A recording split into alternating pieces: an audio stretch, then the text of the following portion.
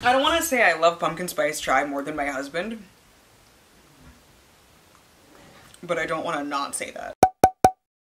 Hey guys, it's Zoe, and Noah is going to be joining us later on. He's hanging out down there. He's fine. He's calm. I'm gonna leave him. Today I'm going to be doing my October TBR. It's the first day of October, the best month in the whole year for multiple reasons, including my birthday, October 21st, in case anyone was wondering, and my third wedding anniversary, October 24th, if anyone was wondering. My youngest nephew's birthday on the 15th, just the fall vibes in general, pumpkin spice chais. I am an absolute hoe for those. It's kind of a problem. The leaves, the weather, at least here where I am. It's all fantastic. It's my favorite month out of the whole year. I'm so excited. I have 7 books on my actual TBR, 4 writing books that I want to get through this month for Preptober. If you don't know what Preptober is, it's the month before NaNoWriMo National Novel Writing Month, where you try and write 50,000 words in 1 month, and Preptober is when we just spend the month of October prepping for the shit show that is November. This TBR is mostly for the 1st to the 18th of the month when we're going on a trip to Nova Scotia.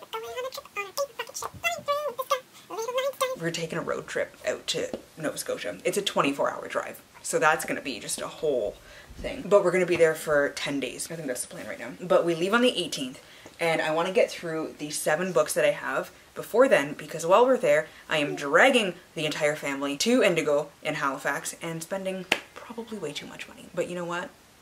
I haven't bought books in a very long time, and I want to. Let's get into the 7 books, and then I will talk about my 4 writing books, and then kind of what I'm planning on thinking about getting. I don't know if this is actually what's gonna happen while in Nova Scotia, but I will be doing a book haul and everything later on in the month, and maybe like an updated TBR. We'll see. I don't know yet. The first book that I have here is Meet Me in London by Georgia Toffolo. Toffolo, I'm not 100% sure. It's a Christmas romance, and yes, it's likely way too early for Christmas, but I am that bitch that wants to celebrate Christmas year round because I love it. I was gonna start this one tonight, and like I still might, but I might wait until we put up our Christmas tree when we come back from our trip at the end of October. No, I'm gonna start it right now. This follows Victoria and Oliver. Victoria has dreams of owning like a cute little clothing boutique in London, but her douchebag ex cheated her out of the entire business, so she is stuck working her day job while also single during the holidays. So it's just one whole hot fucking mess for her. She hates it. And to make matters worse, a giant department store is opening up at the end of her road, and she's like, well, that takes away all of my dreams of opening a cute little store because this giant conglomeration is gonna be down at the end of the street and taking all of the marketing and the people shopping, and it's gonna suck ass. Enter Oliver, the brains behind said giant fucking department store. His family owns the company Russell & Co, and he is hating this whole idea of Christmas and festive what's the word I'm looking for? Atmosphere, the festivities, because he's been lying to his mother about having a girlfriend, and like, probably not the best idea, but his father's health is declining, and he just wants to make his family think that he's been settling down with someone and is ready to take over the company, which is when he has a chance meeting with Victoria, and they come up with this awesome plan. She will pretend to be his girlfriend, and he will showcase her designs in their department store, so she gets, you know, a wider audience for everything, and he gets his family off of his back. And it's going well. So well, in fact, that his family is so amped up for this that it goes from fake dating to fake engaged. And they're like, this is spiraled out of fucking control. Yes, baby, yes. I know fake dating. Mama loves it. You wanna sit with Mama? Yes. And then a secret comes to light that Victoria has been hiding that could just unravel absolutely everything. Those cannot be just farts. This little shithead has the stinkiest farts. Absolutely awful. But you're so handsome. Next up, I don't know how I'm gonna do this with the baby on me, but you know what? It's fine. I do want to finish it out, or I'll figure something out. But next up, I have the last 2 books in the beautiful series by Christina Lauren. I almost forgot that author. Those are 2 of my favorite people in the whole world. I love their books. They're amazing. Beautiful Secret follows Ruby and Niall. They work in a engineering company together, an architecture firm, something. I don't remember. It's been a while since I've read them. In London, and they make their way over to New York, and they have like an office romance outside of the office. And Beautiful follows Pippa and Jensen, all these characters you meet earlier on in the series. and the crew goes on a wine tour. I read the rest of the series in August, and then I was gonna finish the series in September if I finished my TBR, and I didn't quite get there, so I'm gonna read it this month. And then we have 2 books that I am too much of a little bitch to read, but I'm gonna try it anyways. We have All These Bodies by Kendara Blake. This is the summer of 1958. There's gruesome murders that sweep the Midwest. The victims are drained entirely of blood. Hate that. And a 15-year-old girl is arrested, and apparently sometimes the truth is as hard to believe as it is to find. And this just seems like I am going to cry from fear, basically, because this just sounds like I'm gonna be terrified. I don't like horror, I don't like scary things, but you know what? I'm fucking doing it. I actually got this book today and the next one in a package from Frenzy. Hi. I just need this box, okay? Absolutely not. 2 things. I went like this. He clapped? My son did it right after. You fuck. And, he clapped. What a was the other bitch. thing? I'm so impressed. You're a bitch. That's fine. Steal my boxes. I love you. Anyways. Love you. Just pump it right into my veins. Pumpkin spice chai. Oh, it's so spicy! I don't want to say I love pumpkin spice chai more than my husband, but I don't want to not say that. Yeah, I got these in a box from Frenzy. There was a knot in my hair there. Wow, that was graceful. YA marketing bit for HarperCollins Canada. These showed up from Frenzy Presents in August. Fantastic event. If you're a Canadian book influencer, if you are anything to do with books in Canada, you should definitely check them out. They're fantastic. Their events are amazing. The other book that I got from them, actually I got 2 copies of this book in the box, so I emailed Marisol, so we're gonna see if I can swap one of these out. But this one is White Smoke by Tiffany D. Jackson. So here's the thing, I have to read this book before we go away to Nova Scotia, because at some point we're going to be going to my brother and my sister-in-law's cottage that they have there. It's my sister-in-law's mom, it's her cottage, but they go there a lot. If I read it in Nova Scotia, I'm not going to be able to sleep. As it is, I'm going to have to sleep with the light on for at least 3 weeks after reading both of these 2. But this one is Get Out meets The Haunting of Hill House.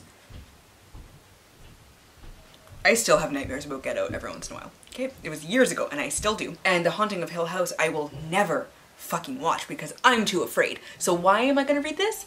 I don't know. I hate myself, clearly. She's set to be the Jordan Peele of YA fiction. This one is about Marigold, who's running from ghosts. Phantoms of her old life keep haunting her, but then she moves to Cedarville in the Midwest. Her mom's new job comes with a free house, one that she has to now share with her bratty 10-year-old stepsister, Piper. So this house on Maple Street looks picture perfect, but it has secrets, and there's a fucking ellipsis before secrets, which is terrifying enough on its own. Household items vanish, doors open on their own, lights turn off, shadows walk past rooms, voices can be heard in the walls, and there's a foul smell seeping through the fucking vents. I'm already terrified, okay? I'm in the library downstairs I've got my lights up here, but the lights in the library are off, and the lights in the laundry room are off, and the lights in the other fucking basement are off, and there's a fireplace there, and there's just windows up there where it's fucking dark outside.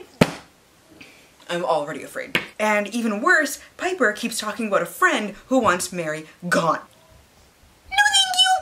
No! It's not just Maple Street, it's all of Cedarville. They have secrets, and secrets always find their way through the cracks. I've got chills. I hate it! Oh, so I'm gonna read this one, and this one at high noon. Okay? It's gonna be bright as fuck outside. I'm not gonna read it anytime when it's dark out. I'm not doing that to myself, because if I'm gonna do this anyways, it's not gonna be dark. It's not gonna be any sort of creepiness, and I'm not ashamed to say that I will snuggle my entire family and stay awake the whole night, keeping watch over everyone, because I fucking hate it. But I must say, this cover is one of the most gorgeous things I've seen in a very long time. I shouldn't do this. I shouldn't do this, but I'm gonna do this.